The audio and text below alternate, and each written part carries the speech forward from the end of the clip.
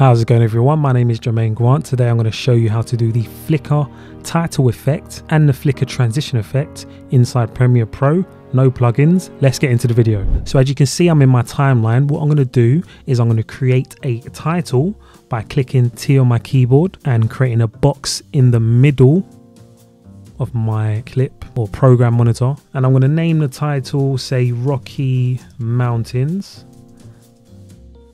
I'm going to align the text in the middle by clicking these buttons here.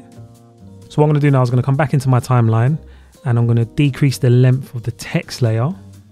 Let me zoom in a bit. Now, in order to create the flicker title effect, what I'm going to do is I'm going to highlight my text layer and I'm going to move the cursor one frame to the right and make a cut at every single frame.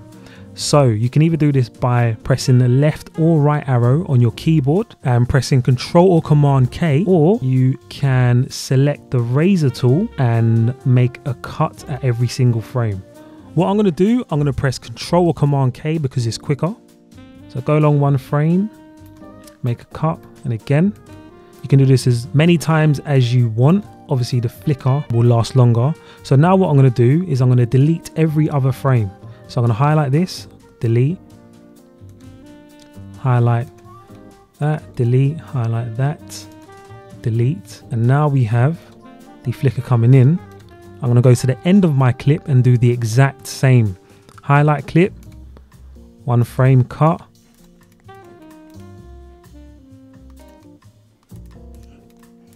Just going to make another cut, make it look better.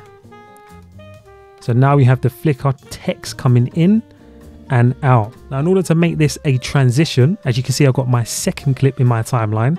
What I'm going to do is I'm going to drag it above into video track 2, and I'm just going to extend it so that it overlaps the clip in video track 1. And I'm going to do the exact same process. Go along and make a cut.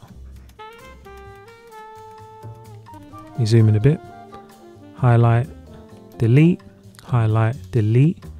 Make another cut, highlight, delete. And as you can see now, we have the flicker transition effect. So we have the flicker in, coming in and out, and we have the flicker transition effect. Now we can add a bit more to make the flicker transition a tiny bit better. What I'm going to do is on my bottom clip, I am going to mess around with the scale a bit. So I'm going to make a cut again at every other frame.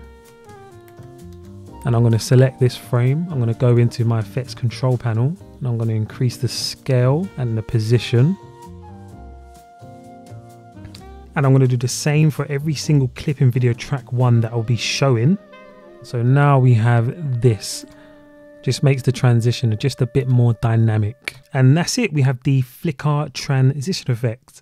Thank you very much for listening. My name is Jermaine Grant. Don't forget to like the video and subscribe. And I'll see you next week Sunday. Take care. Goodbye.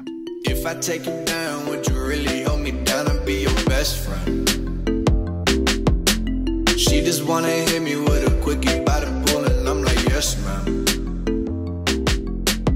Way you got me feeling for your body.